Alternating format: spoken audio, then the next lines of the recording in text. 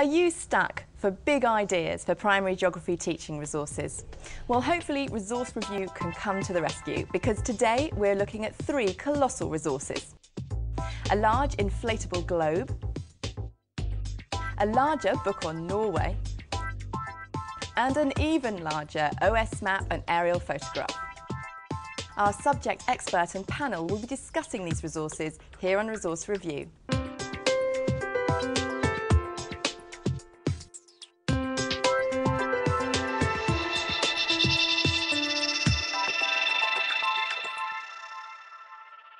Recommending today's resources is our subject expert, Paula Richardson. Paula is an educational writer and geography advisor to schools.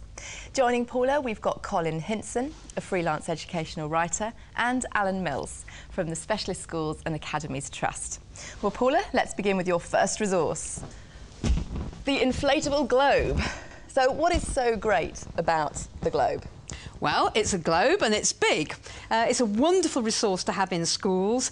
This particular one actually is suitable for both Key Stage 1 and Key Stage 2, and it follows up on the notion of place. The importance of place allows children to find various places in the world, and at a later stage other globes can be used which look at the physical side of the environment. OK, is it up to date? Well, it's as up to date as much as globes can be. They're only as good as today. OK, thanks very much.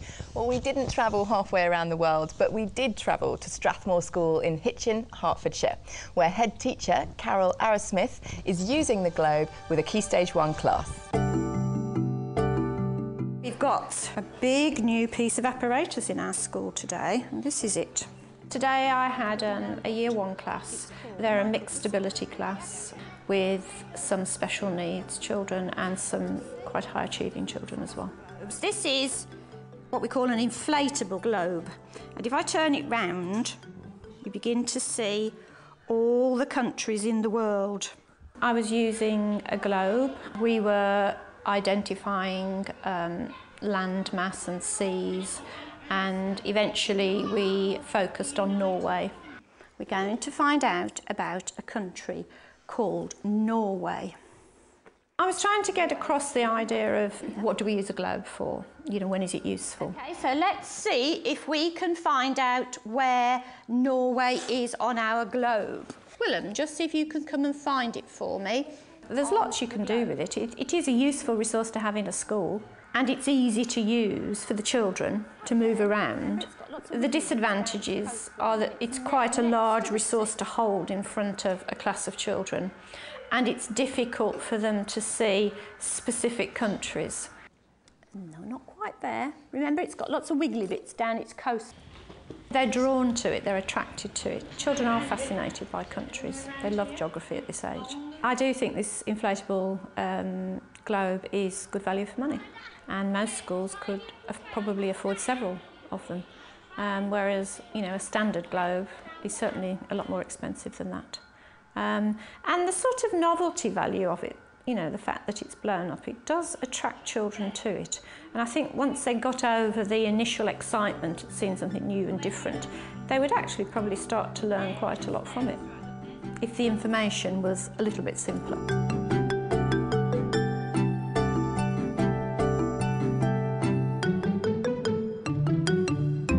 Well, Paula, by the end there, we saw the pupils really enjoying the globe.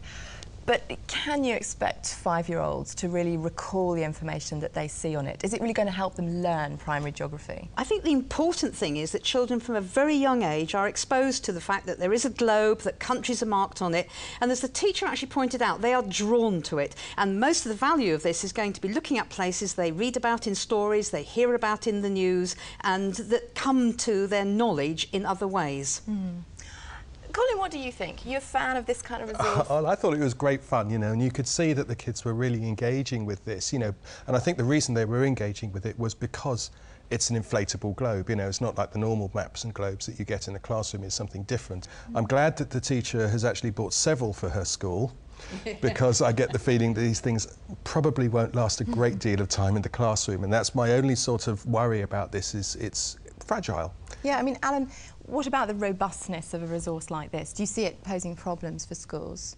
Well, she did say it was cheaper than buying a standard globe. I mean, I think the point about it is it's fascinating. I mean, it's actually real, isn't it? I mean, I can't drag my eyes away from it, actually. The relationship between the various countries, it works really well. And the fact you can move it about and you can have a group of children passing it around, that's the sort of thing that really is interactive. I mean, forget about ICT interactivity. You can genuinely point to, you can measure distances, you can do all the things that science teachers do with the different sizes of planets.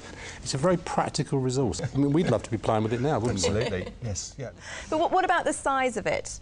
I mean, you can get other smaller ones, I've seen. You can get smaller ones, you can get ones which show physical environment and so on. I think that actually the size of it is a good thing to be, because children will take care of it. It is something they're not going to step on. And I would say that this could probably go into the reading corner as well as something they can actually go and follow up on from the things that they've been doing already in the classroom. And to answer your original question, I think it's more robust than it looks, actually. I mean, we've been moving it about a lot, and I think it's a pretty robust bit of resource. We'll give it to 30 children and we'll see if it's different. Yeah. OK, well, thank you all very much. Now, let's move on to the second resource. We're continuing with the Norway theme because we have a large book here, Barnaby Bear Goes to Norway. So, Paula, why this book? Well, as we've already seen, that places are a very important part in children's geography. And Barnaby can go anywhere, and most schools have got a Barnaby, an animal which goes to places, visits them, and really makes the place come alive. And this is what this big book does. It's a big book, but it's also highly geographical, and it brings home Norway to children. OK, well, thank you very much. Let's go and see Barnaby in action. We went back to Strathmore School, where Deputy Head Teacher Joanne New is introducing him to her class. So today we're thinking about a very special bear. Put your hand up if you've seen Barnaby Bear before. The resource we're using today was the Barnaby Bear Going to Norway book. We used the book really just as a stimulus for the discussion with the children and as a lead into the activity for packing the suitcase. So having a look at the front cover, looking at Barnaby Bear, how he was dressed, where he would be going, who is Barnaby Bear and do they know him. Barnaby Bear today, he needs some help. Do you think we could help him? We're going to have a look to see what Barnaby's put in his suitcase. Within the foundation stage, it's knowledge and understanding, so it was looking at the geography. You know, does anybody know Norway? Do they understand that it's a different country? Would it be hot? Would it be cold? And then to make the links across to what you would wear to be able to make sure that you were dressed appropriately. So there we go, Barnaby. We've packed your suitcase for you. Is that OK?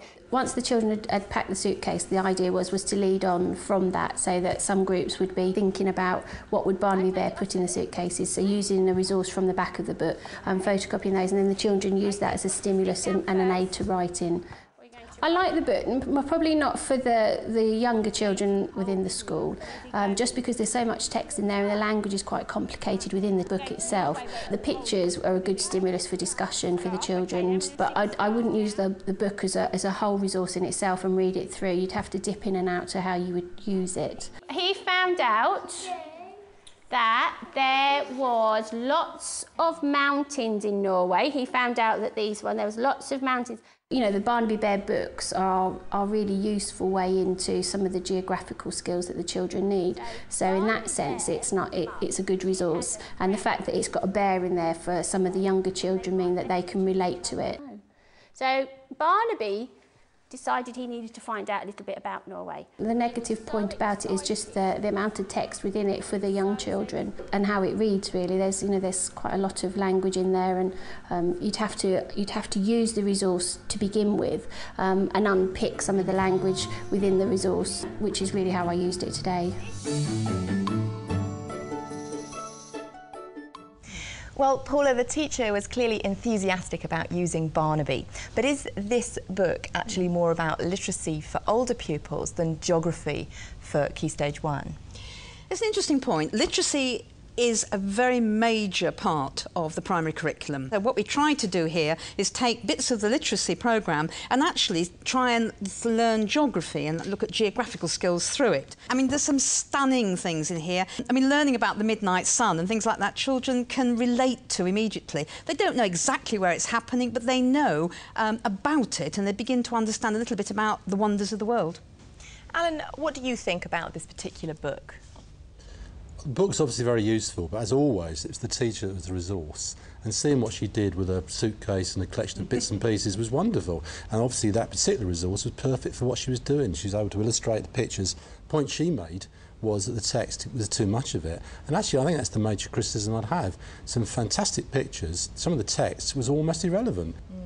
And I felt the level of the text as well. I mean, quite clearly, although there's a lot of text, and the text that's there is at quite a high level. So it looks to me more like a teacher resource rather than a pupil one. That's true. It's a good point you've picked up. The text allows the teacher, as you had said already, that this is very much an opportunity for a teacher to take the bits that they want to actually use, and they can read it with the children if they want to as a big book. They can actually look at the text, and one of the great things about this, put it into the reading corner and the children go and look at it, and they will come to it at the level at which they actually approach it. Although Barnaby Bear is essentially for Key Stage 1, make no mistake, Key Stage 2 are in there as well. OK, well, thank you very much. Now let's move on to the third resource, which is an OS map extract here, blown up and laminated, double-sided, with an aerial photograph on the back. So, Paula, tell us more about Woolacombe, a coastal study. Well, it's a wonderful resource. You don't have to have great mapping skills to be able to look at this and to be able to read the environment. And that's what I really, really like about the whole thing. Children can look at it, they're in there. There, in fact, is also a picture of the same place on the back of it, and there are separate pictures. But it's a crawl-around type of resource. So who's it aimed for? What age groups? It's aimed for anybody in the primary school with whom you are developing skills about learning about the environment. And you can have 5-year-olds looking at it. There's no reason why they can't begin to identify various things. And you can do a more integrated approach with older children. So anyone in the primary school who is ready for using it. Can I ask a very obvious question? Why have it double-sided? Wouldn't it be better to have the map and the aerial photo side by side to do direct comparisons? Sometimes life isn't fair. We have in education to worry about, obviously, they've got to worry about the cost of things. And it is cost effective to have the picture on one side and the map on the other. OK, great. Final comments from the panel. What do you think, Colin, about this one? Well, reading maps is always a different skill from reading words, isn't it? And I think it's very, very useful to have this sort of resource where you can have children clustering around it, so that they're looking at what are essentially hieroglyphics, you know, what these symbols mean and so on.